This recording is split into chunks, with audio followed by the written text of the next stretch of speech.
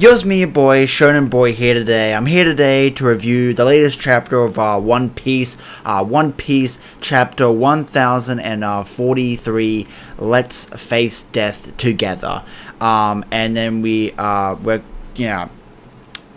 continuing with the cover series of the Germa 66 in Whole Cake Island. They have arrived at the Whole Cake. The chateau is still fallen over, and you see Brule and Oven, and he is carrying the book that has Niji and Yonji inside of it, and it just says arriving at Whole Cake Island. So I'm assuming that they're gonna go to maybe a prison and put Yonji and Niji inside a prison or whatever, and that may be it. And then we're probably going to cut to like the Germa 66 like judge or something like that, and then they're going to decide what they're going to do next. Are they going to go back for Yonji and Niji and Yonji and try to save them, or what's going to happen next in this cover series? I do not know what's going to happen next, but I am very excited to see what's going to happen next time. So yeah. But moving on to the first page of the chapter, and we get to see Kaido. He's bringing down his club on Luffy, and you can see all the sparks of lightning coming off it and everything like that. He gushes out like a big burst of blood, and he goes, oh, and he gets really injured, and the CP0 person is like behind him, and you don't get to see his like face, and then on the next set of panels, we get to see Momonosuke, and he says, "I can't hear Luffy's voice."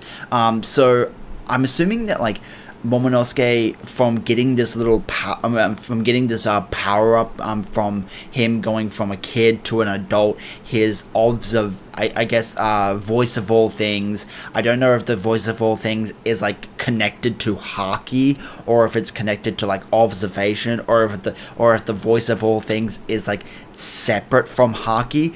But the voice of all things is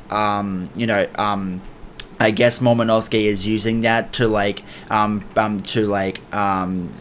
see what's going on up on the roof of Onigashima, and he sees that Luffy has been taken down. He has been taken out of the fight, and he says that he cannot hear Luffy's voice anymore. So yeah. And you can see like all of the smoke gushing out of Luffy's mouth and everything like that. And Kaido's looking up and seeing all the smoke going out of him. And we also see the other CP0 person looking up into the sky. He's in that room, and yeah. Moving on to the next page.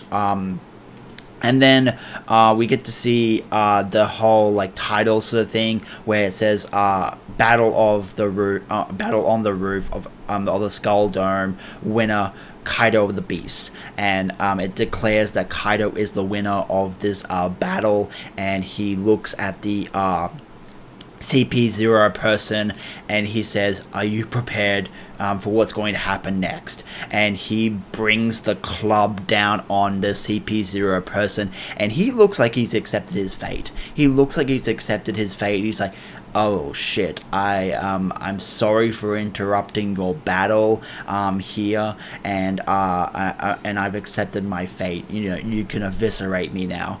And Luffy hits the ground, and he is out. He is conked out, and he doesn't look like he's gonna get back up again. But we know he's gonna get back up again, obviously. But yeah, Kaido brings the club down on the CP0 person, and it's just like, I'm pretty sure Kaido put all of his effort into like beating the shit out of this fucking CP0 person, and he brings the club down, and it's just a massive like clash of like lightning and stuff, and he most likely is dead. This CP0 person is dead. Rest in peace, you piece of shit.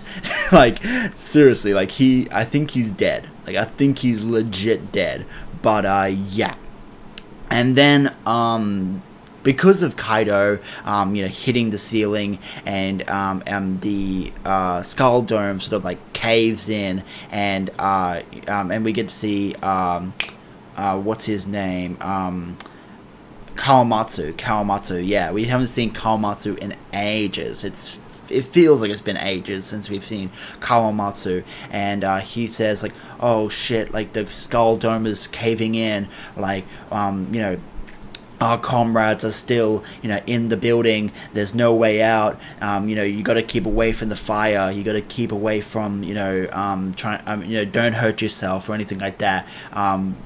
We've got to make sure that we can get out of here. And we also see the other CP0 person who was in that room, and he's sort of like tipping his hat, like he knows that the other CP0 person just got eviscerated by Kaido. So yeah, that happened, and and then moving on to the next page, Kaido comes down in his full dragon form, and he basically says to his crew, or like the Beast Pirates, that I've defeated Luffy, Straw Hat Luffy is dead, and that bring me Momonosuke.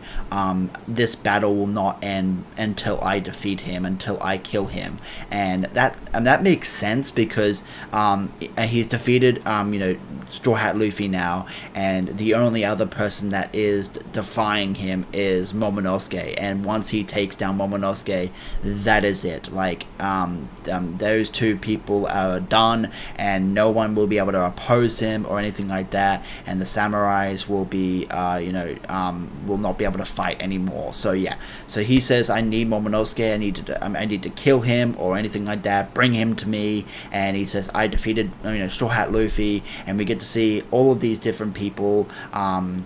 We get to see the Beast Pirates, and they're like, yay, Kaido's the best. He beat, Straw Hat Luffy. I knew he could do it. He is the victor. Yay. And then the samurai are like, how in the hell did he defeat Luffy? What the hell? Like, this, how can this be, real? Like, what's going on? And then we get to see Law and Kid. They're like, Straw Hat's lost. What is this? Like, I can't hear his voice. So I don't understand the whole voice thing. Can Law and Kid hear the voices of all things? I don't know, but like they say like we can't hear Straw Hat's voice. Has he been vanquished? And like can they hear the voice of all things like Momonosuke can? I don't know, but obviously they can. They know that Luffy has been defeated, and yeah. And then we get to see Chopper. He's crying. He's like, no, Luffy. And then we get to see Tama. She's like, no, big bro. And then we get to see Nami. And Nami, obviously, she says like, don't take his words at face value. Like, Luffy would never lose. Like he always gets back up. Don't. This is ridiculous. Don't believe him and everything like that. And she's in defiance. She's like, no, I don't believe you. Like, I do not believe that Luffy has been, defeated, and, this is ridiculous. But yeah.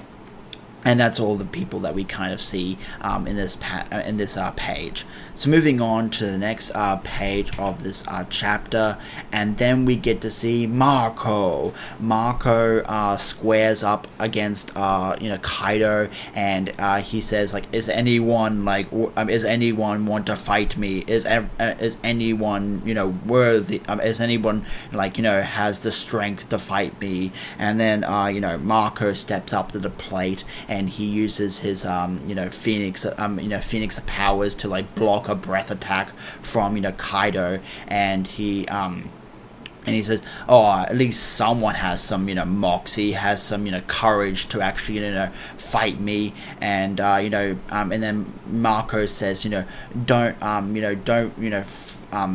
don't believe this. Don't believe that Straw Hat Luffy has been, defeated.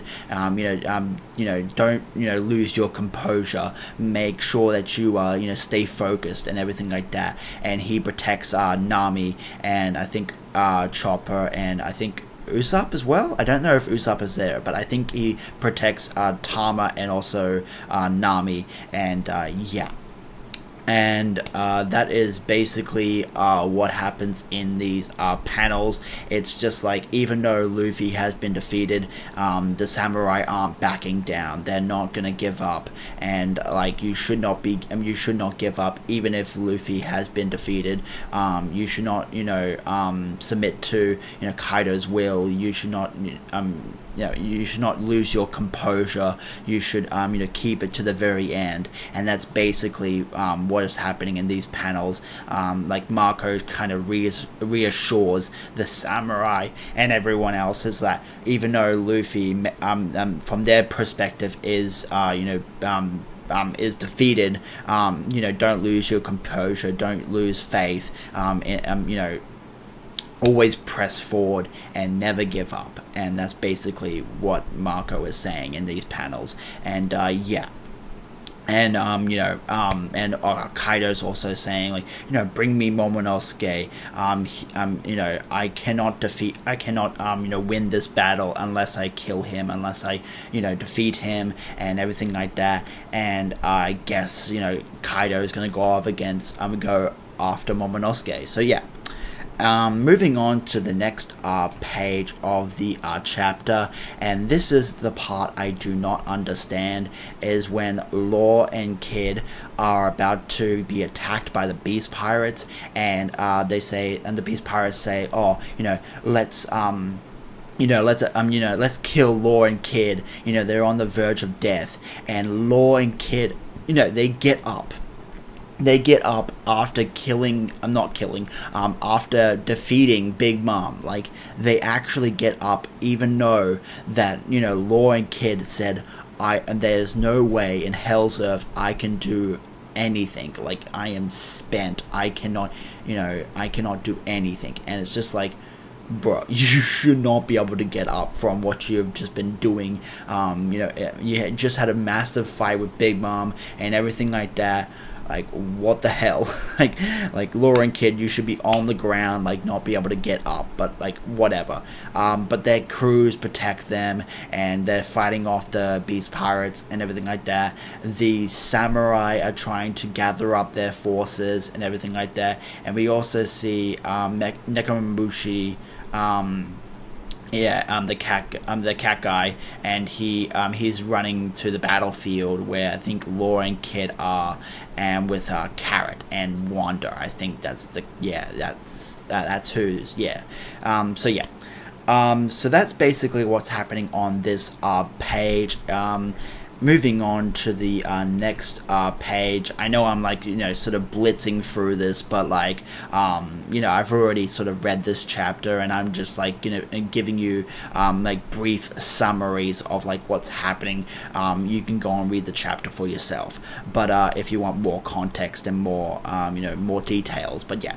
But then this is probably my favorite part about the chapter, is when Momonosuke and Yamato are talking to each other, and basically Momonosuke is like, Luffy has been defeated, I should surrender. Like, there's no point in this anymore. If he couldn't defeat Kaido, what chance do I have of defeating Kaido? There is no chance. This war, this whole war is, done. There's no point in this anymore. Like, Kaido has won, Luffy has been defeated, and everything like that. And Yamato basically says, like, if you surrender, all of this stuff leading up to this war, the hardships, the samurai, suffering for, I think it was like 20 years, like, all of this hinges on you not giving up, you not this whole battle, this whole struggle, this whole, Wano is hinging on you, defeating Kaido and, rescuing the, Wano and everything like that from, Orochi and, Kaido and everything like that. And, this is what, the last 20 years from all of the, different, daimyos of the Wano Kingdom, going after, Orochi 20 years ago. This all hinges on you, Momonosuke. You've got to commit to this. You cannot surrender, and if you do surrender, then let's die together.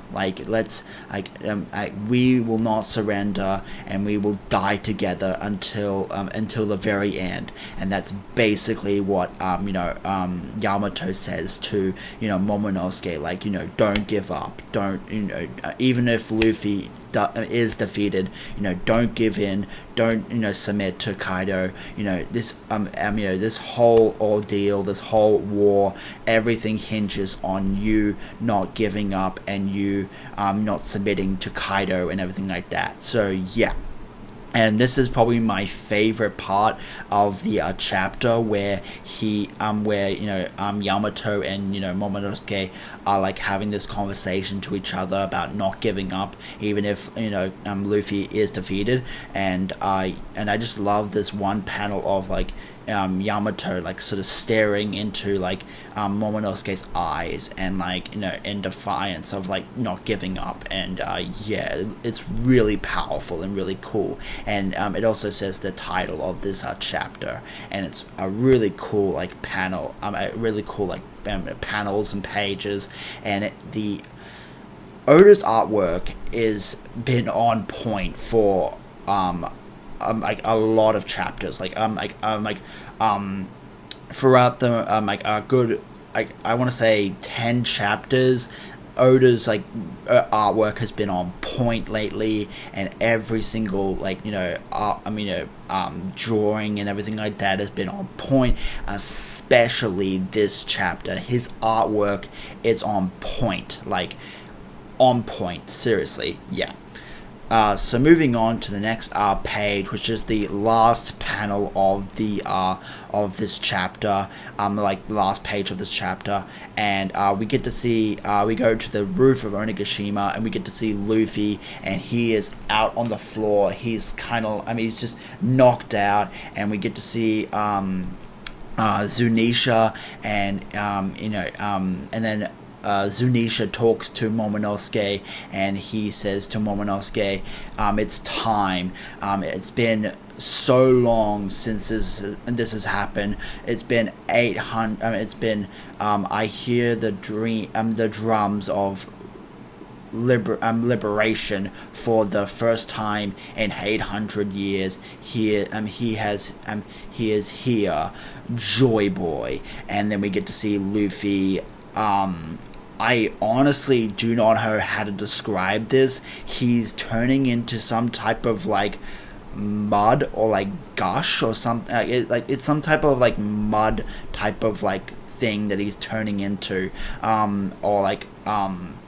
and a lot of people, I've seen this image everywhere. Honestly, this I've sort of been spoiled on the last page of the chapter, because the spoilers for this chapter were inescapable.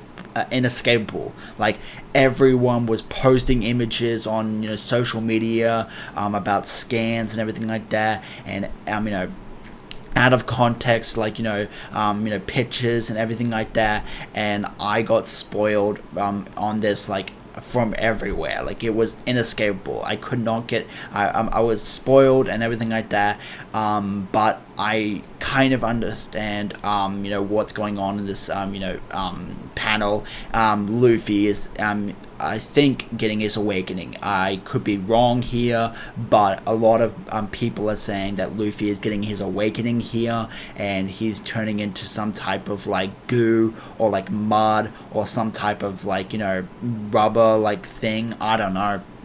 And then there's like other things going on where like his where I've seen where his the Del fruit that he ate is now the Zui no Mi or whatever, and it has all of the Del fruits. It has a Logia, Paramecia, and like Zoan. And I'm like, what the fuck? That was never confirmed. Like, this is honestly a theory. Honestly, I don't think that this is correct. I want to wait until this is confirmed to be an awakening. I want to wait until Oda confirms everything, because this is the end of the chapter, and this is all speculation that he's he's getting his awakening, like he's getting he might be regaining his strength. Like, we have no idea what's going on right here. He's smiling, and his and then there's some steam coming off him,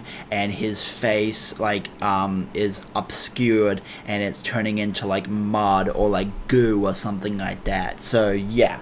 So that is basically the chapter in a nutshell. As you know, you can go on and read the chapter for yourself if you want more context and more information and more everything from the chapter yourself. But yeah, but honestly, I'm gonna say this right here, right now. 10 out of 10 chapter, loved it. Artwork was on point, it progressed the story. I'm really excited for next week. There is a break next week. We will not get the chapter until the week week after, and also a bit of news. If you haven't heard, the anime has been on hiatus. It stopped for now because I think Toei Animation got hacked. Yeah, Toei Animation got hacked by a third party, and the One Piece anime will be on break for indefinite, and I don't know when it's going to come back. I'm assuming it might take a little while for them to recover from this hack. I do not know what they got from this hack, what information or whatever what happened with this, but it has stopped the production of the anime indefinite, and they will resume sometime soon. That is the news about the One Piece anime, and yeah, but I am really excited for the next chapter of One Piece. This is a 10 out of 10 chapter, and yeah. This is your boy, Shonen Boy, signing out. Like and subscribe. Comment down below. What was your favorite part about this chapter? Did you like this chapter? Did you dislike this chapter? And what do you think Luffy's awakening is going to be? Is he going to turn into like actual well, he is actually he is rubber, but is he going to be able to turn the environment into rubber? Can he go into gear 5th? Is he gonna get all of the Del fruits? What is going to happen? I don't know. Give me your theories, your speculations, and everything like that. Be as wild as you can be down in the comments down below. And until next time, I'll talk to you guys later, and have an awesome day.